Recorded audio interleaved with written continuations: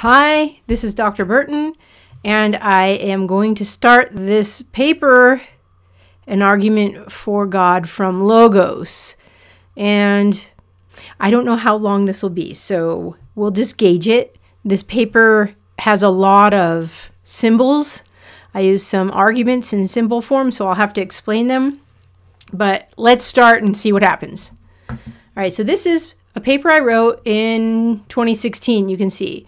I was writing my dissertation on Plato's Theaetetus at the time. I was thinking about Plato and Nietzsche, and I think this is the summer where I took the class on Nietzsche and compiled that list of quotes where he rejects reason. I was teaching a logic class, and in that class, we started thinking about reason is ontological. And we went through some iterations of that combination with God. And this is kind of leading me into my study of history. So I noticed that Nietzsche says that reason is not ontological. Reason does not apply to being, and there is no God. So that's kind of where we're at now. That's a dominant view now. Reason does not apply to being, and there is no God. In philosophy, that's a dominant view. It's not the only view, but it's a recent view. If you back up in history, the first phase of history, which is where I start in my book, the ancient philosophers thought reason is ontological, it applies to being, and there is no God. So with these two bookends, we have reason is ontological, and there's no God. Now we have reason is not ontological, and there's no God. But in between, we have two other views. The second phase, which I think starts with John's Gospel, is that reason is ontological and God, the theistic God, exists. Okay, so that's John's Gospel, what I talked about last time. What comes after is another phase, and it's kind of a transition phase into Nietzsche's view. And that is the view that reason is not ontological, reason does not apply to being, and there is a God. And so this is promoted by William of Ockham and some other nominalists.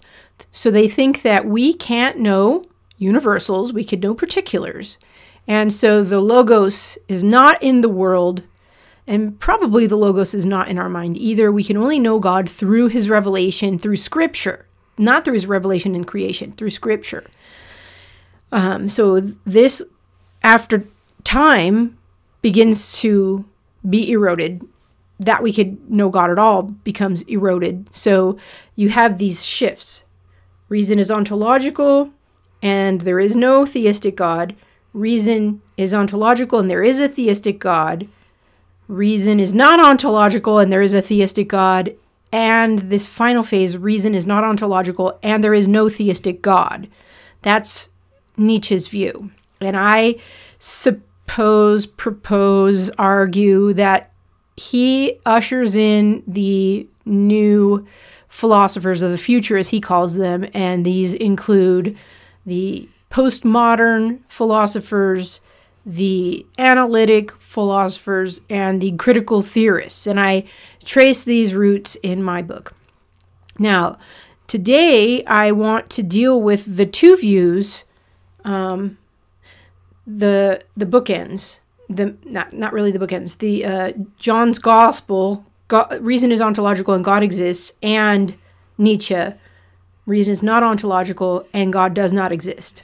So we're going to get into this conversation through this paper, An Argument for God from Logos. And when I say Logos, I'm talking about what we discussed in that last video, where we gave a definition of Logos and we gave a fullness of the Logos from the Gospel of John. All right, so let's read through this together. Nietzsche intuitively sees a connection between reason, God, and the rules of language when he exclaims, quote, "Reason in language. Oh, what an old, deceptive female she is. I am afraid we are not rid of God because we still have faith in grammar." Isn't that a fascinating quote? I really thought about this quote a lot, and I'll just keep reading. The argument of this paper is inspired by and is in response to Nietzsche's intuition and his rejection of reason as ontological. And we're going to call that RO. Reason as ontological means reason applies to being. That reason is the laws of thinking as well as the laws of being. Now, if you're new to my YouTube channel and you're wondering, what do I mean by reason?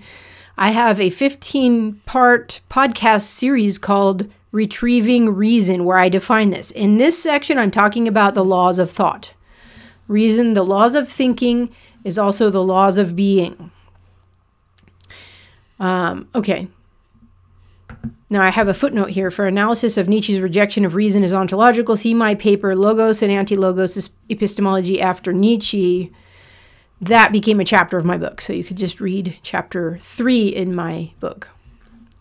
Nietzsche's philosophical starting point is empiricism in epistemology, coupled with a radical materialist flux doctrine in metaphysics. He's going back to Heraclitus' view, except he's a little more radical, I would say. So empiricism is the view that all of our knowledge is through the senses. All that we can know is what we can see, hear, smell, taste, and touch. And this radical materialist flux doctrine says that all matter is constantly in motion and is changing. So we can't really know anything. This leads to deep skepticism.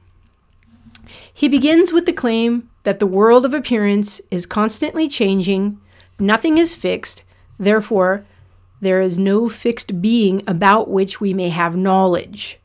In addition, the world of appearance is the only world.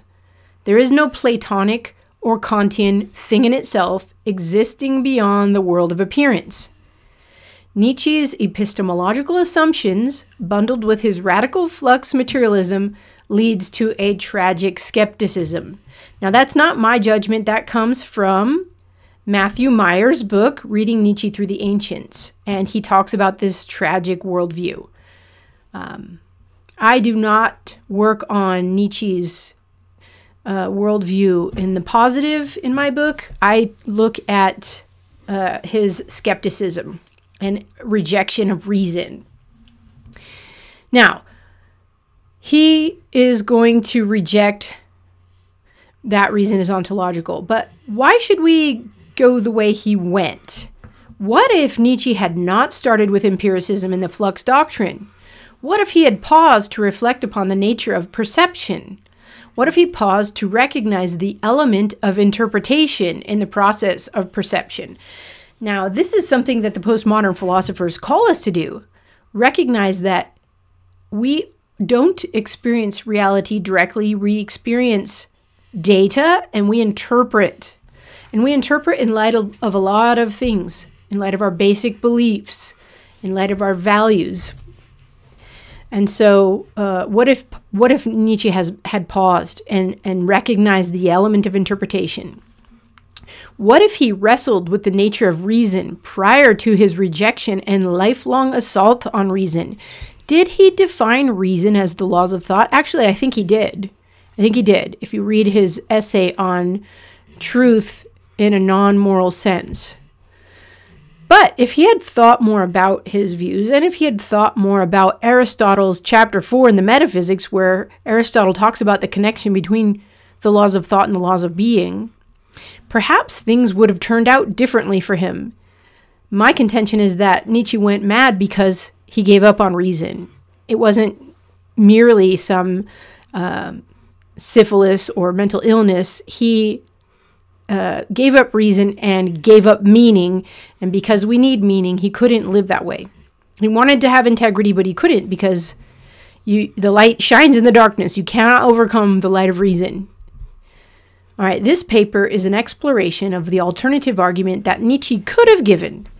Reason in language. Oh, what a beautiful expression of the fit between thinking and being through logos. That's my proposed alternative quote. This paper is an exploration of an alternative starting point and consequently an alternative conclusion to that of Nietzsche's regarding reason and being. What happens if we begin with reason, the laws of thought, prior to the senses? What are the implications for being if we begin with reason? Are we led to some non-material reality? Now, I want to pause and get a book out really quick.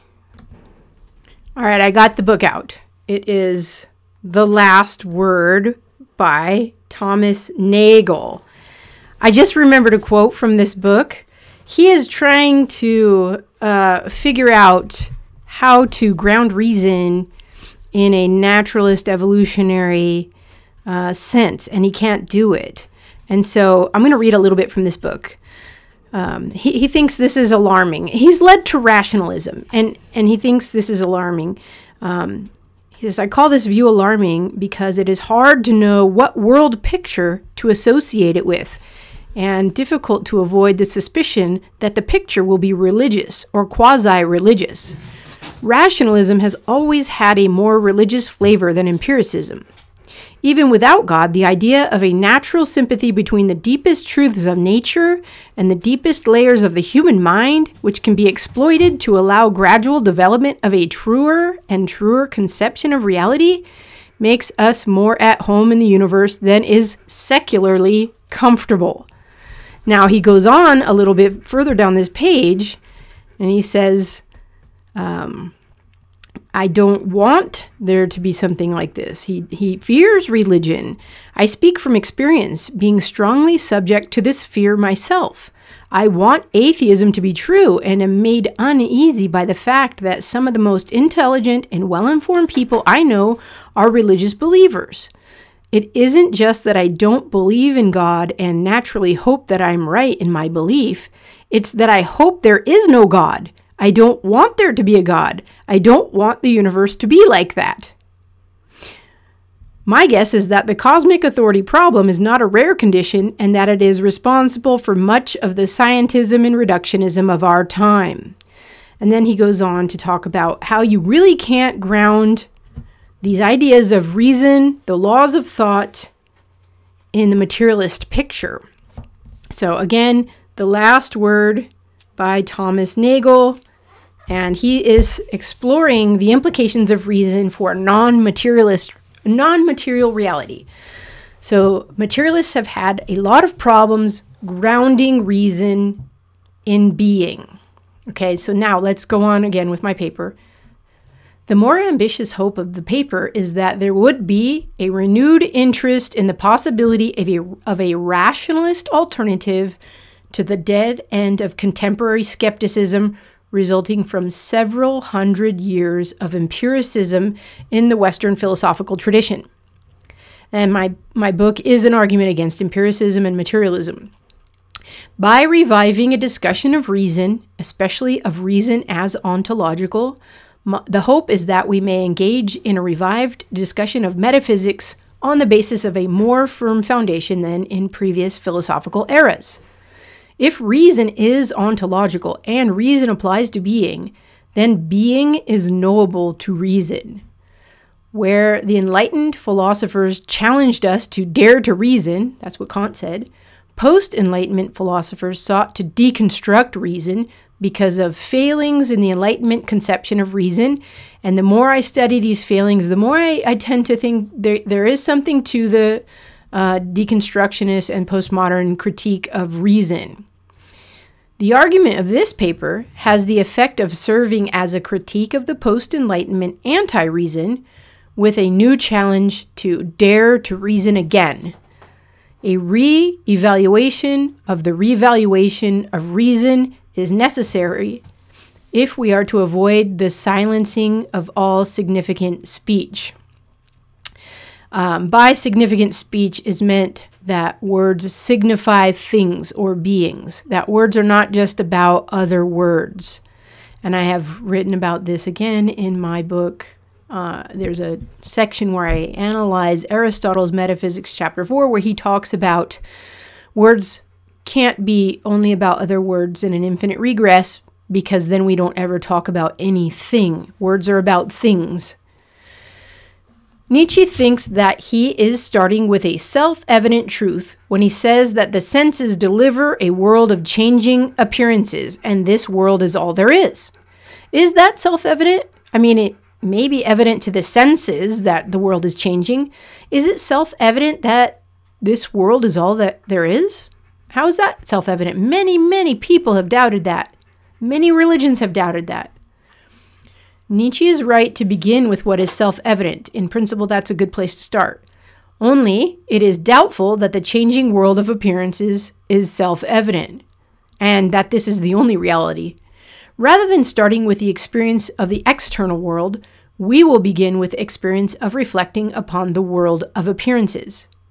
If I start with the most fundamental feature of experience, it is that of an internal reality reflecting upon an apparent external reality, the world. When I reflect upon my experience of appearances, the first thing I notice is that I identify and distinguish A from non-A, self and non-self. My first conscious experience of anything, self or otherwise, is that of reason applied to being. I am a being and I perceive the world to be a being other than myself, though I could be mistaken. But to even think it could be non-being, or a mistake or an illusion, is to apply reason to appearance. Is what appears A? Is it, or is it non-A? Whatever I think, I cannot escape the laws of thought as applied to being. So we begin the argument with the reality of thinking and not that of empirical experience, because experience assumes thinking. Nietzsche's era was in assuming experience is prior to thinking. On the contrary, thinking is prior to experience. When I begin reflecting upon experience, I am aware of an inner reality, the reflecting self, and an external reality, the world of experience or appearances. This awareness of the distinction between inner reality and external reality, be it real or not, is the first application of the law of identity, or what I call LI. I continue to reflect, and I think either I am or I am not. This is an application of the law of excluded middle, or what I call LEM. The world of appearance is, or the world of appearance is not. So we have law of excluded middle. Yet, it cannot be the case that the world of experience is both is and is not in the same respect and at the same time by the law of non-contradiction. So you can see we're deriving the laws of thought by thinking about being. Thinking about anything requires the laws of thought. The laws of thought assume being. The self as thinker minimally is being. And the cause of what I see, if it is other than the self, is also being. The laws of thought are the laws of being and is what will be named reason is ontological. The laws of thought are self-evident. They cannot be doubted. And if you doubt them, you're using them, so they cannot be doubted without being assumed. Therefore, the laws of thought are an indubitable starting point for all thinking. Someone once asked me, what are your axioms? This is my axiom, the laws of thought. The laws of thought are the laws of being, and as such are the indubitable starting point for existing things. So the laws of thought cannot be doubted, and the laws of thought apply to being, whatever being there is. Reason as ontological says that some things cannot be. Some states of affairs are ontologically impossible, such as a square circle or being from non-being. Reason is ontological, is foundational for reasoning and for reasoning about being. Yet, if reason is ontological, some views of reality are false. Why? Because they do not correspond to reality. Because they affirm that reason is not ontological. By views of reality is meant basic beliefs that make claims about the nature of ultimate reality. And then some of these views are material monism, dualism, idealism, and theism. So we'll go through some of those as I go through my argument. The ambitious argument of this paper is either reason is ontological and God exists, and words have significant meaning, or reason is not ontological and God does not exist, and words do not have significant meaning, and one ought to be silent. It is not the case that reason is not ontological, that is, reason is ontological, and God does not exist, that is, God does exist. Therefore, reason is ontological, God exists, and words have significant meaning. Now, I have to argue for that, right? Because my critics will come in and say, oh, she's assuming God. No, the proof is for God from this idea that reason is ontological. Now, let's see. Perhaps I should pause here and go through the argument in the next video to make you wait. Again, I would like to invite you to come to my locals community, kellyburton.locals.com, and join the conversation. You can ask me questions there. We talked about the beginning of my argument for God from Logos today. Next, we're going to just go through the steps. Let me give you a preview. You're going to see these arguments like this, and they're going to go through the whole paper. I have 15 arguments. Here's a preview. All right, I'm not going to give you the whole thing because it's like giving gold away. All right, next time we'll start with argument 1. Thank you for listening.